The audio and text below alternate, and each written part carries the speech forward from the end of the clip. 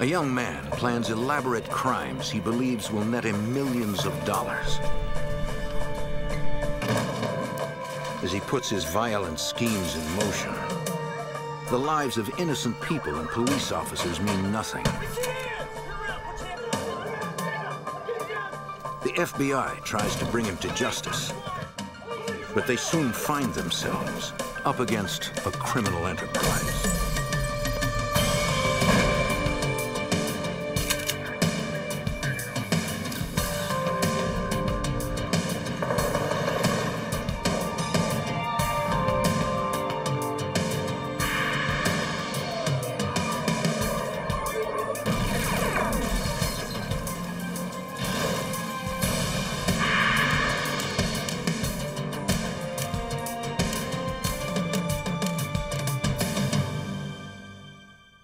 Caught in the act, a disguised bank robber hurled explosives at police and disappeared in a hail of bullets. When police identified the suspect, they connected him to an armed kidnapping, but they couldn't find him. I'm Jim Kallstrom, former head of the FBI's New York office. The suspect's behavior was organized but unpredictable. Everyone leaves a trail, and agents hoped they could pick up the right one.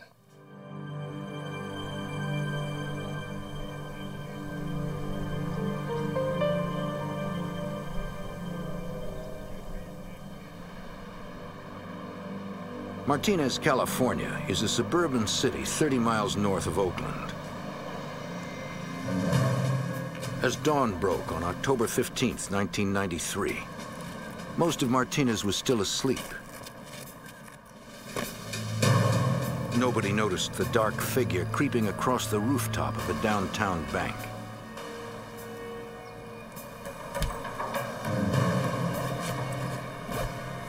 He carried a top-of-the-line cordless power saw and drill with special motors that reduced noise.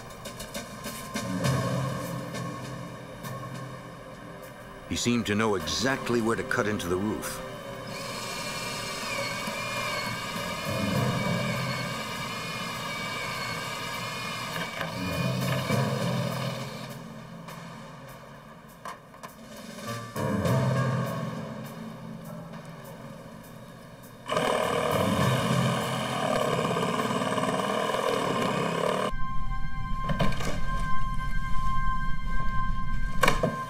The masked man exploited a flaw in the bank's security system.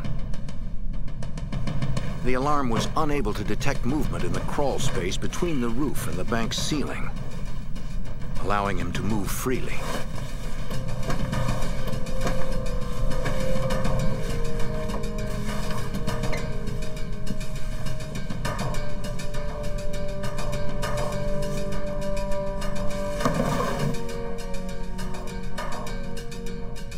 Just below was the bank's office.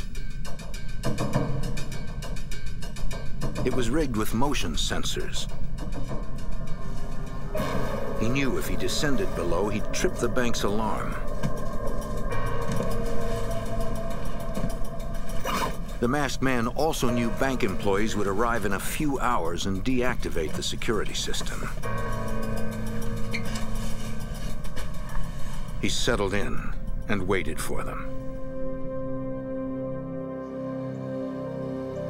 Hours later, Martinez residents began their morning commutes.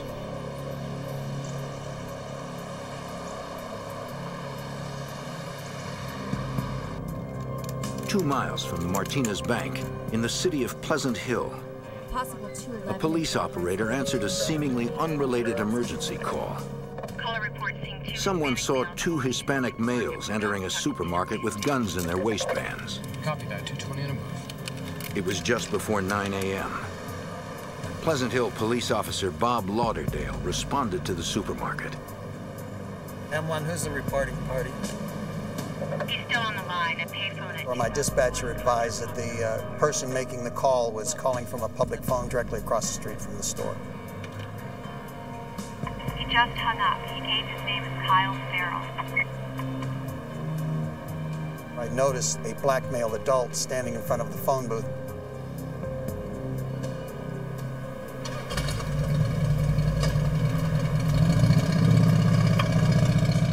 wearing a black varsity-type jacket with tan sleeves and carrying a full-face motorcycle helmet.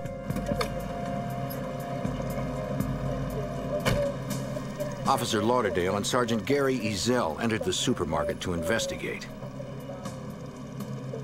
They would begin an aisle-by-aisle search for the suspects. Back in the city of Martinez, the masked man had waited 3 hours in the crawl space above the bank's ceiling. Bank employees were preparing to open to the public. They deactivated the alarm when they arrived. How's your vacation? It was awesome. Yeah. Great, relaxing. Nice to be back at the office. Yeah, not really, but... The masked man watched a teller punch in her access code to the ATM room, where she would fill the machines with cash. It was his cue for a dramatic entrance.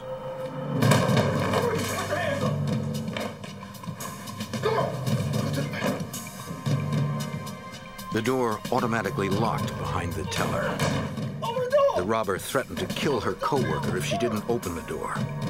Then he opened it himself. The bank's manager was in the break room. She heard the commotion and glass breaking. Put the money in the bag! Go to hell! Hurry up! Put the money in the bag! She slipped out and called 911. Hurry up! Put the money in the bag! Come on! Report of a 211 bank in progress. 6678 Alhambra Dispatch Avenue. alerted Martinez police. The manager of the bank is advising that she heard someone in the other room shouting, "Get your hands up," to her tellers. All available units raced to the bank with their sirens off.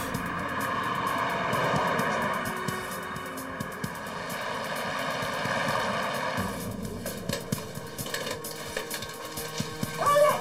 Hurry up!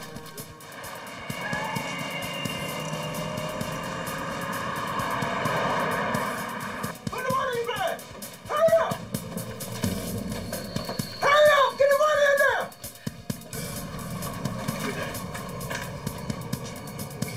The robber left with a backpack stuffed full of cash. But to keep it, he'd have to evade Martinez police.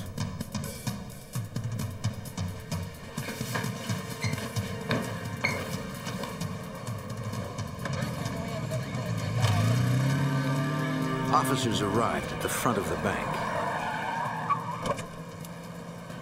Martinez and Pleasant Hill police departments had only 9 officers available to respond.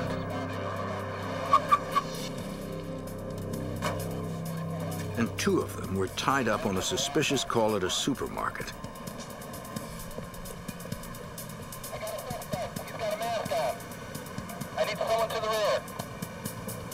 The robber saw an easy escape, the back of the bank, but he needed a diversion.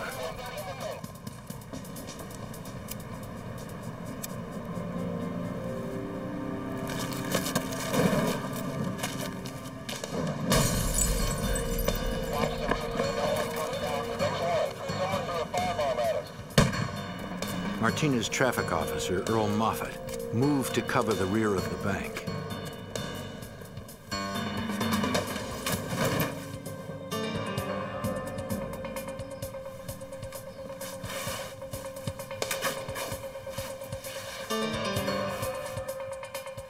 In his 10 years on the force, this would be the first time Officer Moffat would fire his weapon. He's firing rounds at me, and he's only about 20 yards away. So what was going through my mind is just chaos. As the gun battle continued, Pleasant Hill police were still investigating the 911 call about 2 men with weapons entering the supermarket. No, I sure haven't. None of the employees saw anything out of the ordinary. Seen anything like this? I haven't seen anything like that. Yes, I'm at the rear. Okay. Request mutual aid response from Pleasant Hill ASAP. Okay, Bob, we gotta go. All right. Officer Lauderdale was immediately suspicious. After we were unable to locate anybody matching that description, I thought the bank robbery in Martinez was too big of a coincidence. In Martinez, the bank robbery suspect continued his firefight with Officer Moffat.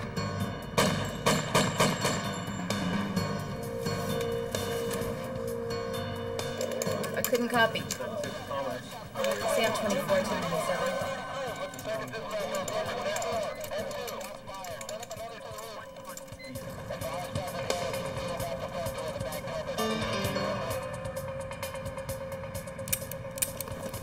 His weapon empty, the officer was forced to reload. The gunman used the moment to his advantage.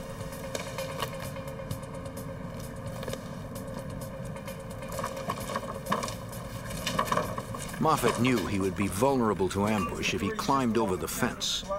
He followed procedure and called for backup. As officers cordoned off the neighborhood, Martinez police were joined in the investigation by the FBI and Supervisory Special Agent Bob Moore. The FBI automatically investigates all bank robberies. Any crime against those institutions is a federal offense. We have concurrent jurisdiction and traditionally have worked bank robberies very closely with local police. When I first arrived, the scene was quite chaotic. We had been notified that a robbery had occurred and that a gunfight had ensued after the robbery. Commander Tom Simonetti supervised the crime scene investigation for Martinez police. At the crime scene, we found shell casings from a Glock 45 pistol, as well as expended rounds that had been fired at our officer. FBI agents know most bank robberies are poorly planned attempts to get drug money.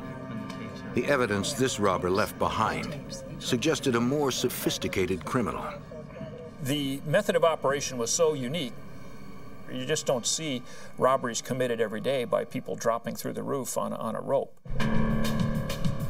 On the rooftop, evidence technicians processed the abandoned power tools. They found no fingerprints.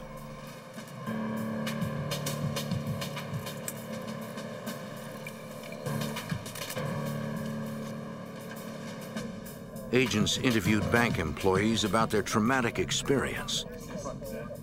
They described the robber as a muscular black male in a red jacket. The average bank robbery nets just $3,000. The bank manager determined that the robber escaped with over $35,000. And by getting it from the ATM room, no die packs were placed in with the money. Technicians found no fingerprints, but discovered a shoe print on the desk where the robber landed. While the crime scene was being processed, Martinez police combed the neighborhood behind the bank for the masked suspect. They soon picked up his trail. It was marked by $20 bills that had fallen from his backpack.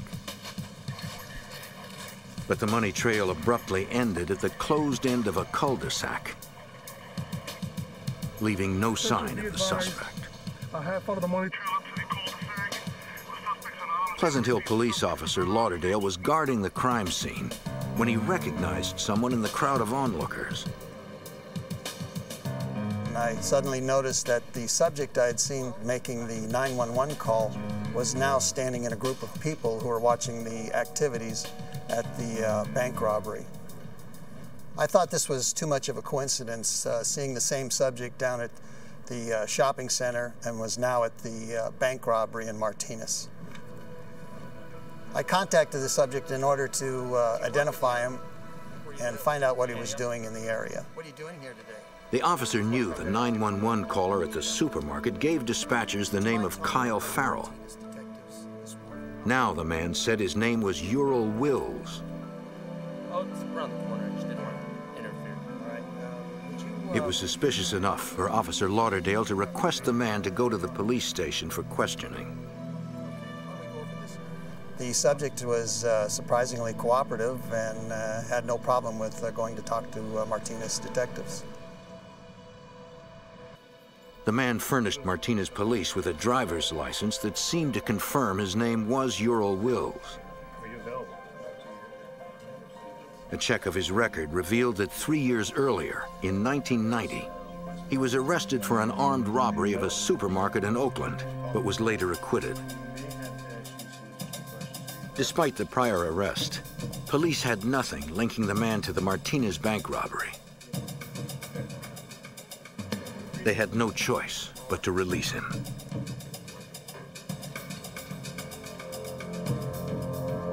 They didn't know that uncovering the man's true identity would lead them to the bank robber, who was willing to kill to escape police.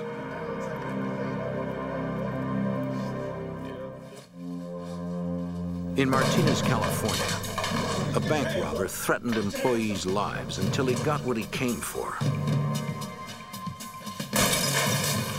$35,000 in cash intended for the bank's ATM machines. Police searched for the suspect by following a trail of $20 bills near the crime scene until it ended in a residential cul-de-sac. For FBI Supervisory Special Agent Bob Moore, the end of the trail was itself a clue. Well, we don't have that yet. We're still waiting. The trail of $20 bills stopped there. So initially, we assumed that there had been a getaway car somewhere near that end of that cul-de-sac. Can you recall if anything early today Martinez police interviewed residents who lived in the ordinarily quiet suburban area. One homeowner said that earlier in the day he was working in his front yard. He noticed a brand new Jeep Cherokee speed past his home. He thought the white female behind the wheel might have been just a reckless teenager. The witness said the vehicle had no license plates, only a placard from a nearby Jeep dealership. Several other witnesses in the neighborhood also saw the vehicle, but none of them could agree on the Jeep's color. Okay, well, great. Well, thank you. I may call on you again, boss. Supervisory Special Agent Bob Moore pursued the vehicle lead. Yes, Bob Moore with the FBI. How you doing? He called the dealership advertised on the SUV and learned they sold over 60 new Jeep Cherokees in the past 3 months. We began identifying the people who had purchased those cars with negative results. Each Jeep Cherokee had to be investigated. Martinez Police Commander Tom Simonetti knew it would be painstaking work. We also talked to several of the registered owners of new Jeeps, and they had either no criminal record or they had been out of town and were able to prove that they weren't involved in the robbery. We found that one had been stolen from a nearby BART station. The vehicle was recovered in the city of Concord, and after investigating it and processing it, it was determined that it was not involved in the crime. The last 2 Jeeps that we looked at were both sold to a rental car company in the city of Antioch. This is what we have here. Anything else? Agents went to the rental company to investigate the last 2 vehicles.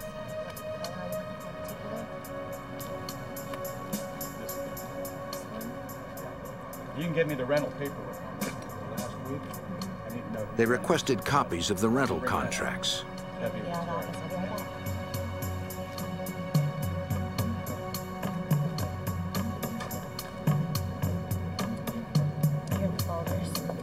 They learned one of the Jeeps was rented the day before the robbery and returned the following evening. The name on the contract was one Ural Wills, the name used by the motorcyclist in the Martinez Bank parking lot, who was also the same man police observed making a 911 call near a Pleasant Hill supermarket. Martinez police needed to clear up the question of how Ural Wills could have simultaneously fled from the area in a Jeep and been spotted in the bank's parking lot as an onlooker.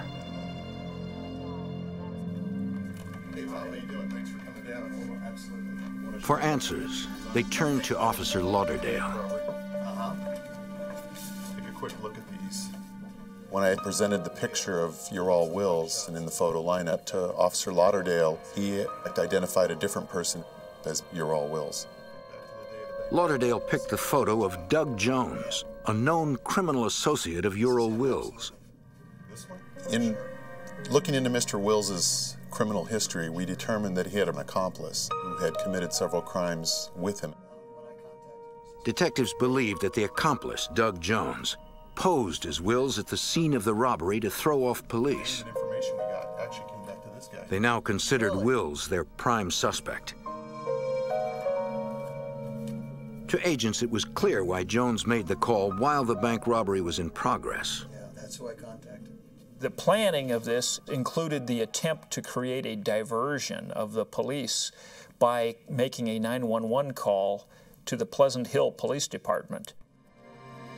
Martinez police ran a more detailed background check on Ural Wills. They spoke to the Oakland detectives that arrested him 3 years ago for a supermarket robbery. They expressed their frustration that he was later acquitted.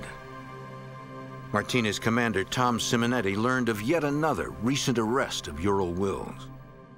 During this investigation, we had found that Mr. Wills had been arrested by the California Highway Patrol for carrying a loaded Glock pistol. Martinez police discovered that the bank robber also used a Glock pistol.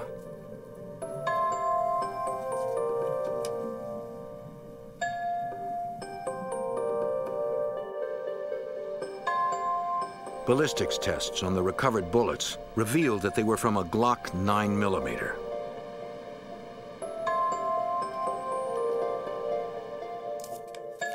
Martinez investigators also learned from Oakland criminal informants that Wills often preyed on other criminals. He had made several armed robberies of known drug dealers in the city of Oakland, which led us to believe we were dealing with somebody who either wasn't afraid or was very brazen in his criminal activity. The same criminal informants gave police insight to Ural Wills' methods of operation. They said he often used female getaway drivers because Wills believed they were less suspicious to police. The fact that a woman was seen behind the wheel of the Jeep was consistent with Wills' criminal history.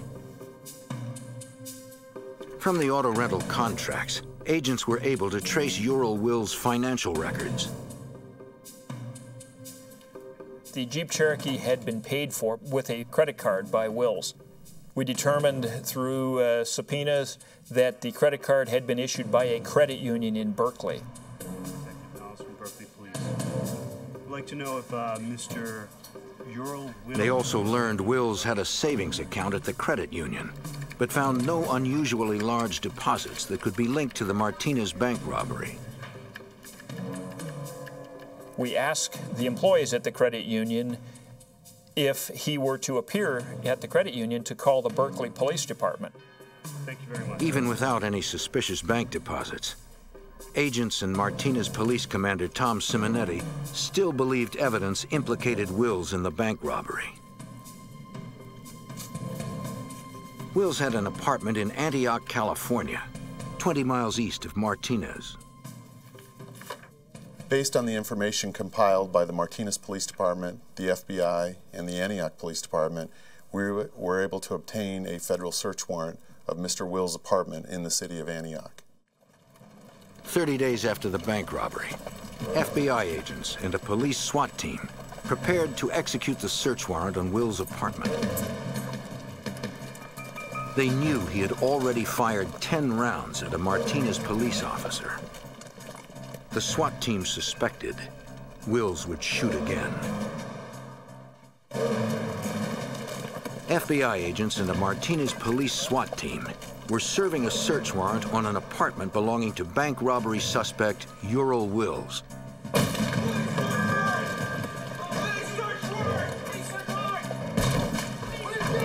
They found one man in the apartment.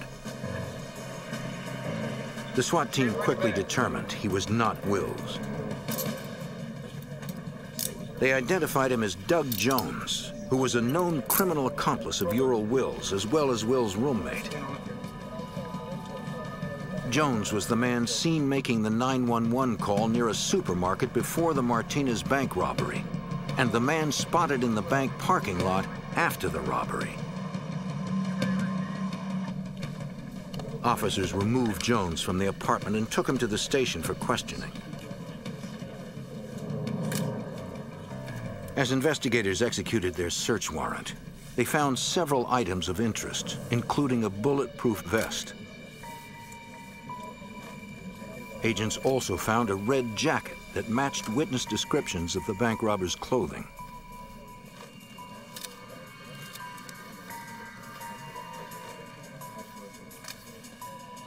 In the bedroom, they identified a pair of sneakers as the type worn by the robber.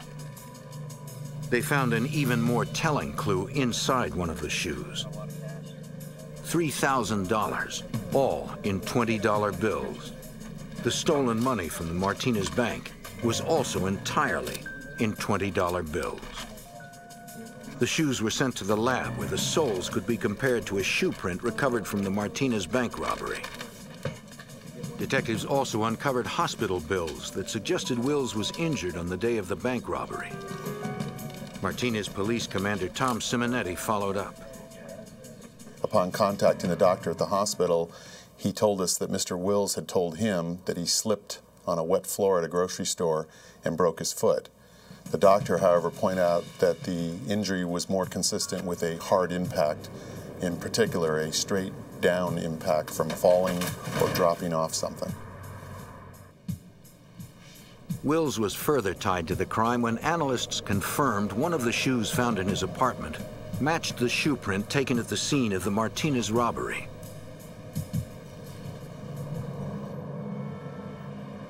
At the police station, Where is Mr. Wills? agents questioned Wills' roommate and criminal associate, Doug Jones.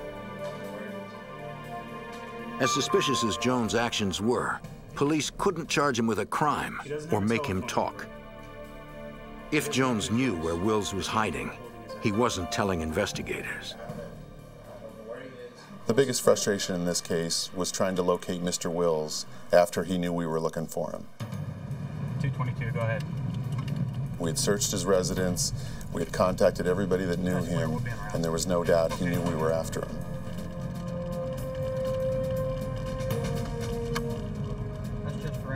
Agents knew Wills was a career criminal and were certain he would strike again. They spent nearly a month searching Bay Area neighborhoods Wills was known to frequent. They found no sign of the violent fugitive. While investigators hunted for Wills, he was planning a crime even more ambitious than his Martinez bank robbery.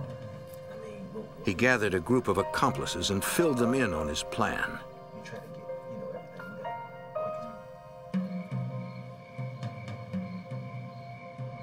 Four days before Christmas in 1993, Wills' accomplices descended upon the Antioch, California home of jewelry store owner Gene Mayer and his wife Ruth. They posed as detectives investigating credit card fraud. Once the door was opened, they revealed their sinister purpose. Get on the ground! Get on the ground! You too old, man! Get on the ground now! Get down there! Get down! Stay quiet! You won't get hurt! Shut up! Shut up! Now! Two bound the couple with duct tape, while a third moved toward the back of the house to look for a safe. You guys stay quiet, don't move, you won't get hurt. You got the safe? Good. Let's go, get up, get up, get up, get up there. The men told Gene Mayer they were kidnapping his wife.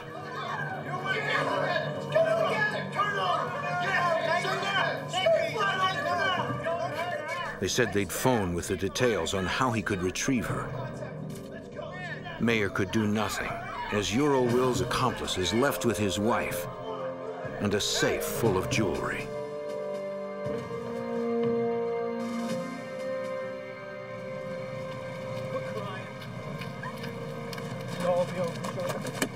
They used Mrs. Mayer's Suburban as their getaway vehicle. Get in there. Let's go.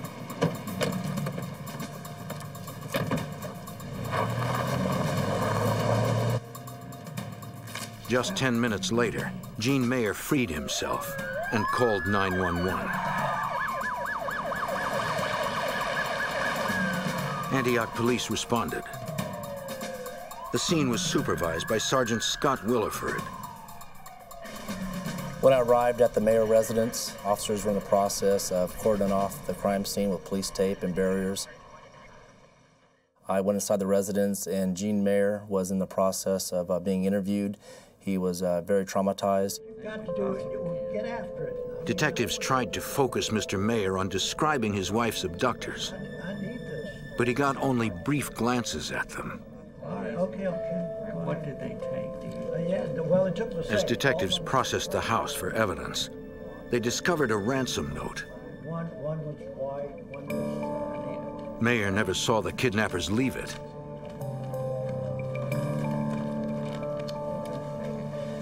The note warned him not to contact the authorities.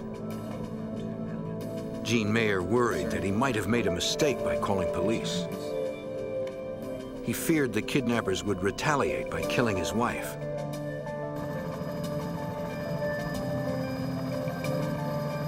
To help find Mrs. Mayer, Antioch police requested assistance from the FBI.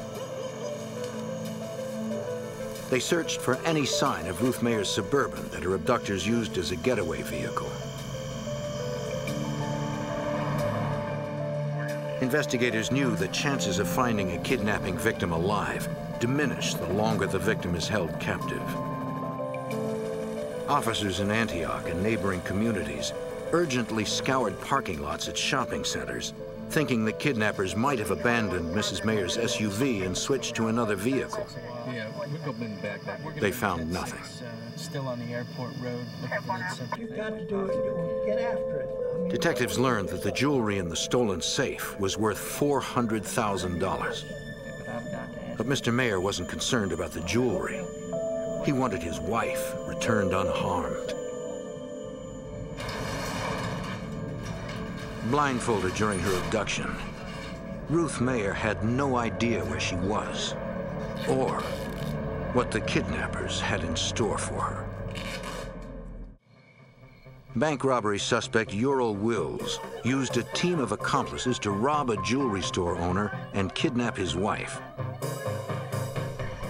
Inside the Mayer home, Antioch police analyzed the ransom note left behind by the suspects. The kidnappers demanded $2 million for the safe return of Mrs. Mayer. Police anticipated they would phone with instructions. Technicians installed phone traps to trace and record any incoming calls. But none came.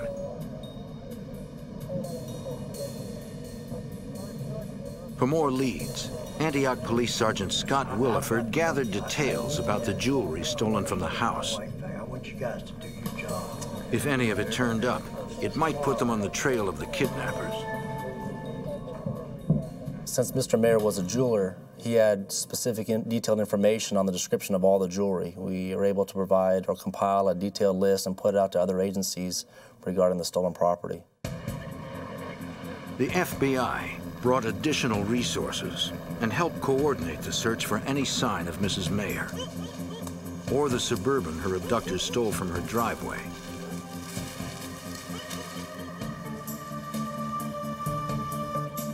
By the following morning, investigators were still combing the Mayer's neighborhood for clues.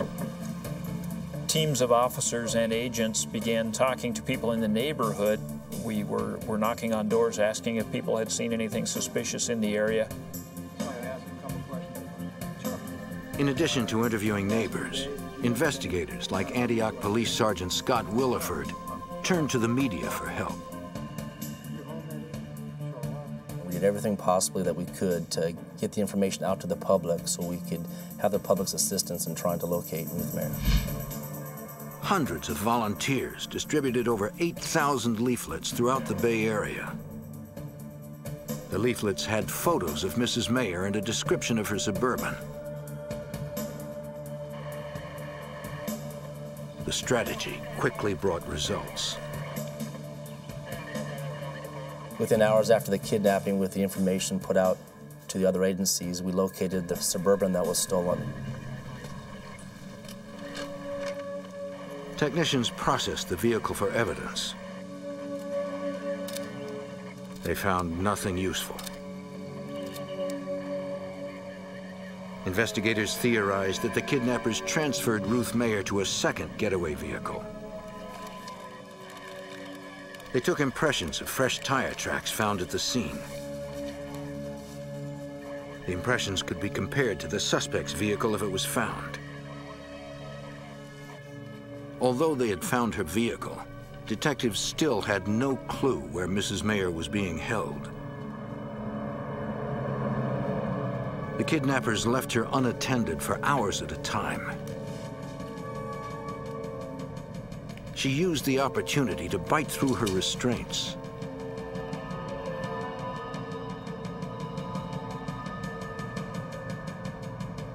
Mayer knew an escape attempt was too risky. Instead, she memorized the details of the garage in case she was ever asked to identify it.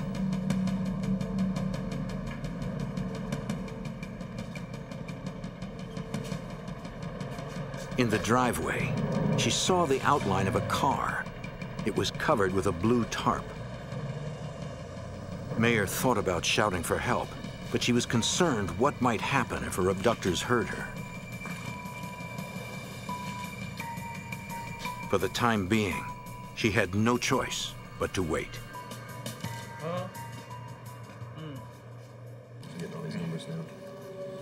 Mr. Mayer quickly raised the money he hoped would bring his wife home. Wearing latex gloves, agents recorded the bill's serial numbers. They were prepared to make the drop as soon as they received instructions from the kidnappers.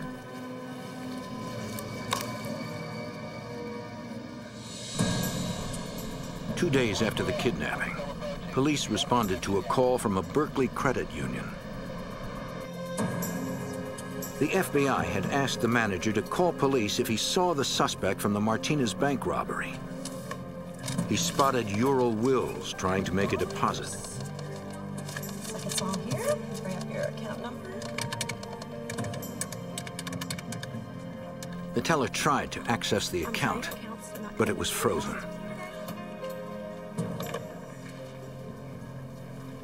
Sometimes that works.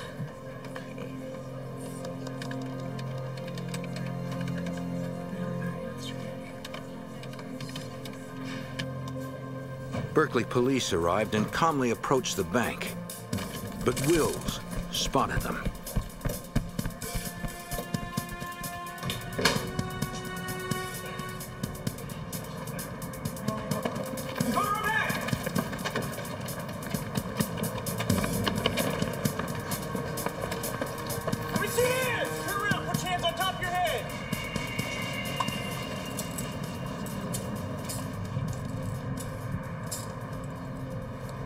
As they frisked Wills, Berkeley police retrieved a loaded clip for a 9mm Glock pistol.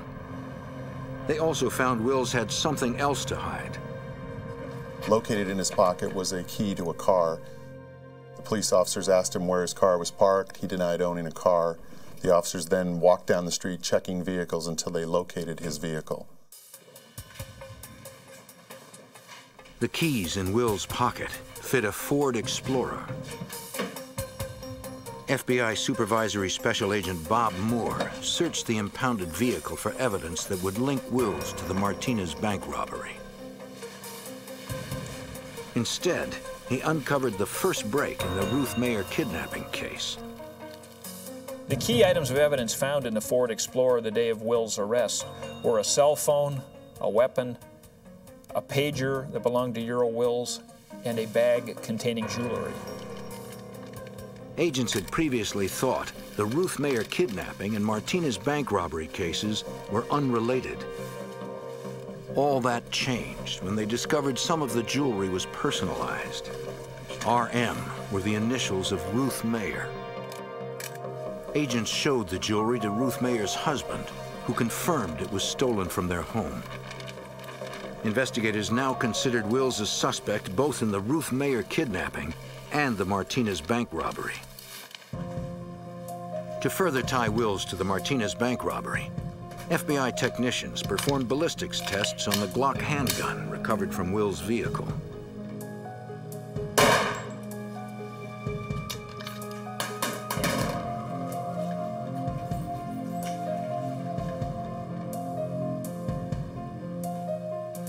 They compared the bullets test-fired by the Glock in the lab to bullets recovered from the Martinez Bank crime scene. The tests indicated the bullets were not fired by the same gun. Investigators believed Wills probably disposed of the pistol used during the bank robbery and replaced it with another gun of the same make and model. All right, we found the jewels in your car. I want to know where you were and what you were doing. Wills was no longer just a bank robbery suspect. He was also a suspect in the Ruth Mayer kidnapping. We can already connect you to Mrs. Mayer. What these jewels are doing in... Desperate to save Mrs. Mayer's life, Antioch police asked Wills to tell them where she was being held. But Wills refused to cooperate. He remained silent on his involvement in the Ruth Mayer kidnapping. With Wills in jail, investigators were concerned his accomplices would panic and do something desperate. This kidnapping certainly exhibits some organization to it. But Authorities held a press conference to appeal for new leads. They also warned Wills' accomplices that they were closing in and that Mrs. Mayer should be released unharmed. On the other hand, I can't say for certain, but certainly we're looking at them. I've been here this whole time. Nobody's telling me nothing. On the fourth day of Mrs. Mayer's captivity, Christmas Eve, the man guarding Mrs. Mayer received instructions from the other accomplices in the kidnapping plot.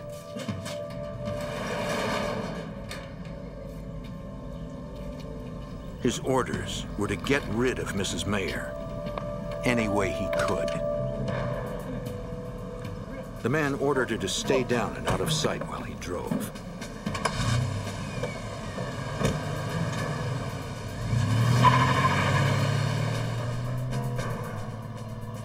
Mrs. Mayer couldn't be sure whether she was going to live or die. That's it. Kidnapping victim Ruth Mayer had endured 4 days of captivity. The ringleader of the abduction, Ural Wills, was in police custody on bank robbery charges. That left Wills' accomplices leaderless, and they were worried that the law was closing in. The accomplices ordered the man guarding Ruth Mayer to get rid of her any way he could.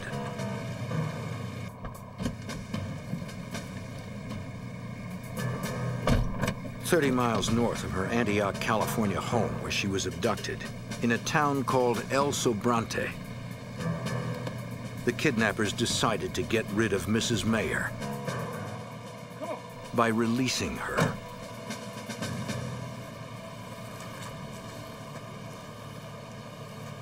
Now don't take off your blindfold. Antioch Police Sergeant Scott Williford believed police efforts to reach the kidnappers through the media paid off. Well, they knew the seriousness of the crime. They knew the pressure was on. This was a national publicized case at the time, and they didn't know what to do. It was so high profile, everybody knew all the details of this, and they were forced to release her. News of Ruth Mayer's return made headlines and the local newscasts. I just want to say that I'm so very happy to be home. Anything that you can... Investigators questioned Mrs. Mayer about her ordeal. She didn't know the location in which she was held and could not describe her abductors. Even so, she provided agents with important detail. She was able to use her senses as she was held in this garage and actually had remarkable recall as to a lot of the circumstances that were occurring in the area where she was held. She described certain sounds that she heard while she was held. She described the sound of trains going by. She described the sounds of buses or diesel-powered vehicles having to gear down or slow down as if to take a sharp turn. We've gotten a fair amount. Based on information obtained from Mrs. Mayer, investigators were looking for a location near train tracks and major bus lines. They used the cell phone seized in Will's vehicle to narrow the search. Agents quickly obtained the phone's billing records. And they just make their way heading east.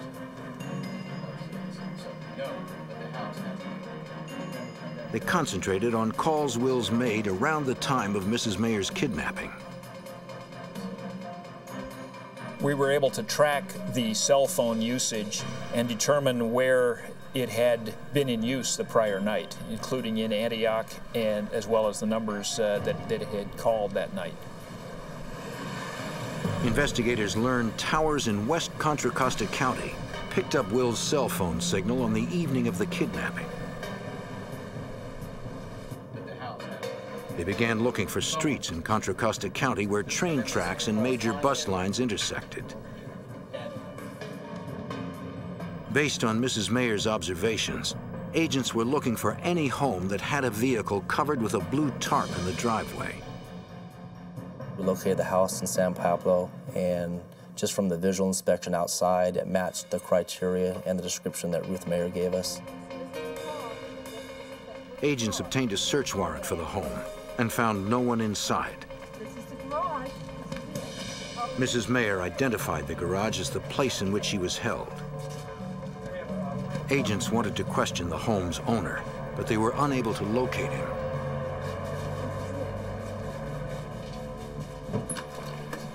Investigators sought out homeowner's relatives in an effort to find him. Edward Rodriguez was the homeowner's nephew. Agents were unaware that he guarded Ruth Mayer during the kidnapping. But Rodriguez mistakenly believed the agents were looking for him and said he was just about to turn himself in. Will be used against you in a court of law. Investigators found Rodriguez remorseful about the part he played in the kidnapping and convinced him to cooperate. How about picking out something? Ultimately, the guard confessed to the whole crime, confessed to the planning, the details of the operation, and laid out the whole crime from A to Z. Rodriguez named all the conspirators in the scheme. Anybody else here on this page? He said Ural Wills planned and led the kidnapping operation. Agents corroborated the guard's statements with Wills' cell phone records. They later apprehended all the conspirators. Brian Tomasello, one of the gunmen that burst into the mayor's home, was found guilty on 6 counts of robbery and kidnapping and sentenced to life in prison. Edward Rodriguez was found guilty of kidnapping and robbery. The jury gave him a short 8-year sentence because he released Mrs. Mayer. Before he could be tried for the Ruth Mayer kidnapping, Ural Wills was found guilty of the Martinez bank robbery and was sentenced to 39 years. Prosecutors learned that Wills was suffering from kidney failure. Doctors gave him less than 10 years to live. Ural Wills is already going to be... Wills was certain to die in prison. He's having serious kidney. Prosecutors informed Mrs. Mayer of their plans not to try him for her kidnapping. She's a forgiving person. She knew justice was served. She knew he was in custody, Mr. Wills, for the rest of his life. And I believe that she forgave everybody. As he pursued his violent schemes, Ural Wills had expected to make millions and live a life of luxury. Instead, the FBI and local police made sure the criminal's last days were spent behind bars.